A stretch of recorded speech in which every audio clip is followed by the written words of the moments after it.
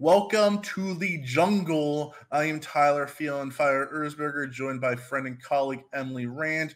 We are going to be discussing the open position of the Team Liquid jungle position.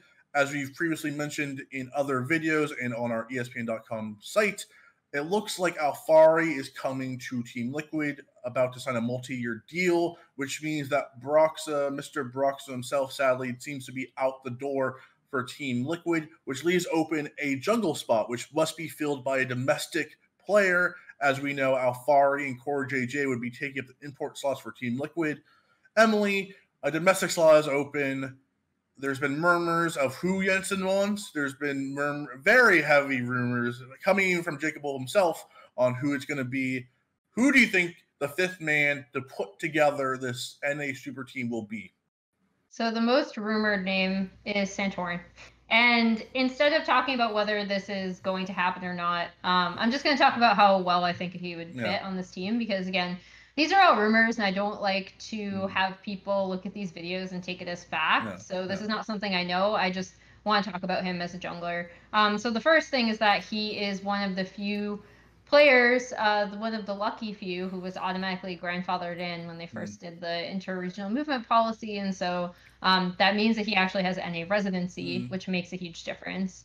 The big sticking point for me in terms of Santorin's personality, and Santorin is someone who just as a player who I interview, someone that I appreciate and like very much. He seems like a really good person. And I also know that COVID definitely, and he's talked about this publicly, but COVID was definitely really stressful for him to deal with. Being separated from his family and his girlfriend was definitely stressful for him to deal with, as it would be anybody. But he was one of the more open people about talking about it, right?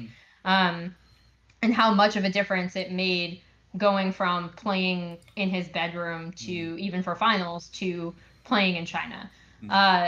The thing with Santorin as a jungler is that I think he was probably I would say he was the strongest jungler in North America across the entirety of the year. And yes, I'm including Blabber in that. In terms of what I value in a jungler, I think he performed really well. I think he still has some tendencies that, again, if he played in another region, would be punished, and then he would probably subsequently learn from them. I think he still has some early game pathing to work on. However, I value Santorin incredibly highly. And if this is the pick that Jensen wants, as I've talked about previously, I think Jensen has been the best performing mid in NA, and I think one of the things that we haven't seen from him yet is really, really, really strong communication with his jungler in a more symbiotic relationship than just having a really strong mid laner and a really strong jungler and having them play side by side. I don't know if Santorin would do that for him, but if he does have a voice in making the team and that's the person he wants, if Santorin did join the team, I would be looking to see how well that relationship could develop on the Rift and how they'd be working together, especially since we never know what's coming for the jungle because we got to change it every year and no one wants it to be too strong. And it was really strong at this year's World. So, we don't know what's coming, but I think we've seen Santorin play carry junglers. We've seen him play more tanky facilitators. I don't think he has a sort of champ pool issue that you might have to worry about with other junglers. I think he's really smart. I think he's incredibly communicative. Which is something that you kind of need to be as a jungler, especially when you're talking about one of NA's weaknesses, which is having their lanes communicate with their jungler, vice versa, just from looking at the map state in an overall perspective. So, yeah, I mean, if it's Santorin, I love that pickup because I think he's really good. And the thing I'd be most curious about is to see how well he would communicate with Jensen on the map, especially since regardless of what the meta is going to be, the mid-jungle communication and coordination is always just super, super, super important. What did you think of Santorin this year? Because I know you were a lot more high on Blabber. Oh, yeah.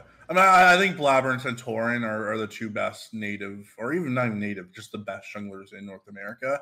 But they are obviously they're two different styles. If I'm going to this, if I was in this year's World Championship, I would have wanted Blabber there. I think C9 in how mental boom they had. I think they were the team that fit this meta the best. If you're going for a hard carry jungler in the meta we just saw, either being proactive very early or just hard farming, I would have wanted Blabber. But for a super team like this, for a Jensen, Tactical, Core JJ, Alphari team, I want Santorin. I would pick Santorin on this team over Blabber any day of the week. I want someone who is intelligent. I want someone who is even keel. I want someone who can deliver me 8 out of 10 performances every single game.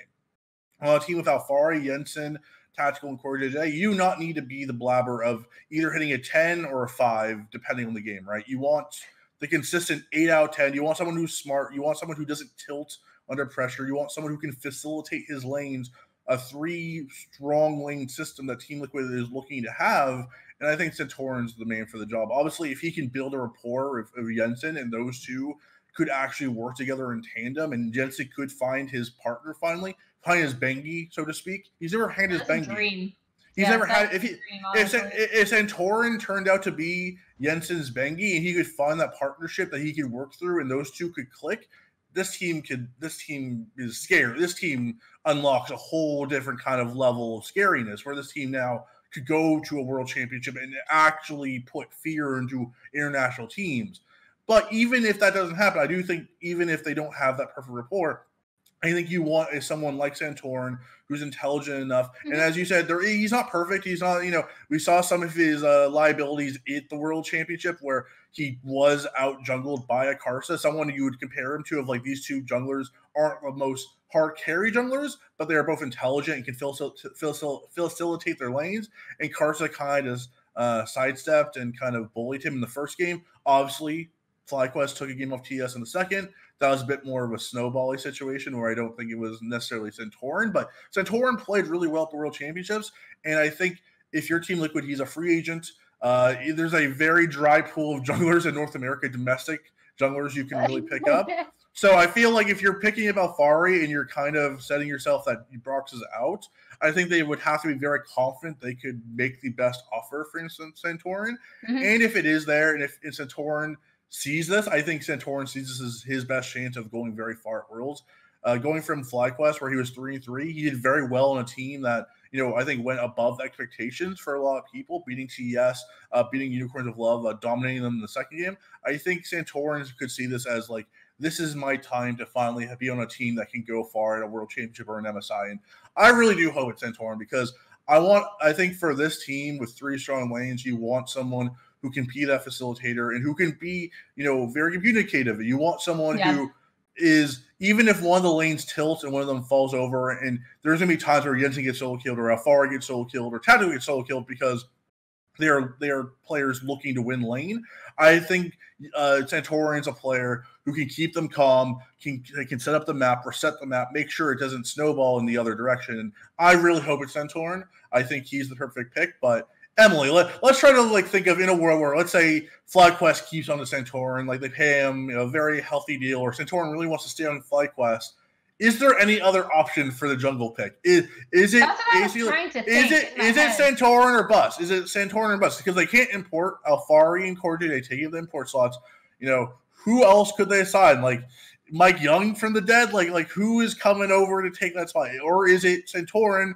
Or this team kind of falls apart. There could be a very well situation where if it's not Santorin, who is it?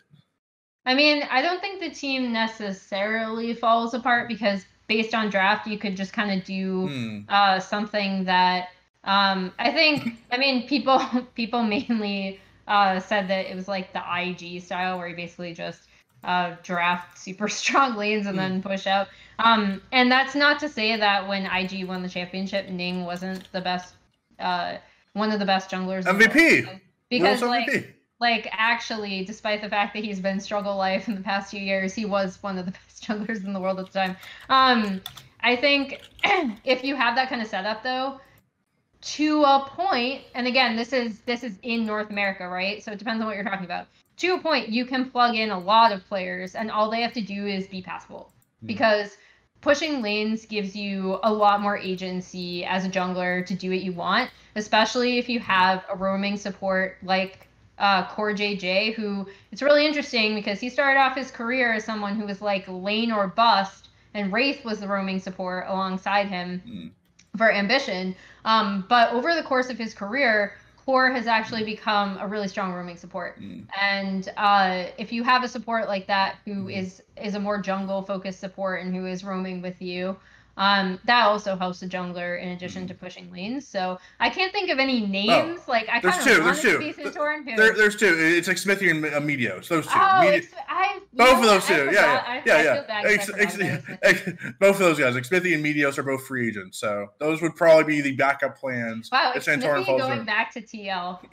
Yeah. I mean, Jensen wanted him back. Like, it's not a thing of, like, it's not. I don't think Smithy is nearly as bad as the NA community thinks he is. So I think he's always going to be one of those people who can have insane games just based on, like, his experience as a jungler. There's always going to be at least one game where he is just going to draw on pathing experience and out jungle his opponent.